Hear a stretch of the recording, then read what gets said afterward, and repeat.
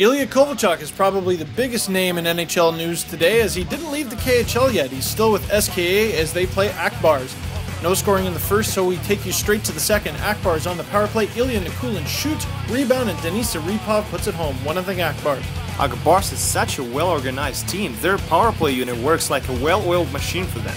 Still in the second, Ak Bars puts their second line out. Laris Darzins and Alexei Terashenko get the puck to Kirill Petrov. Chittered! 2-0 Ak Bars. This line has been deadly in the last game too.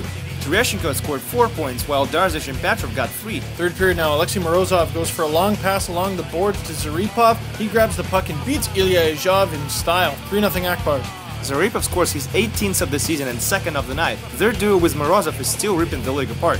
Kovalchuk is trying to get things going for his team. He takes a shot, but he's stopped by Konstantin Barulin. But he does get on the board here as he throws the puck in the slot on the power play, and Tony Mortensen puts it in. He gets the assist.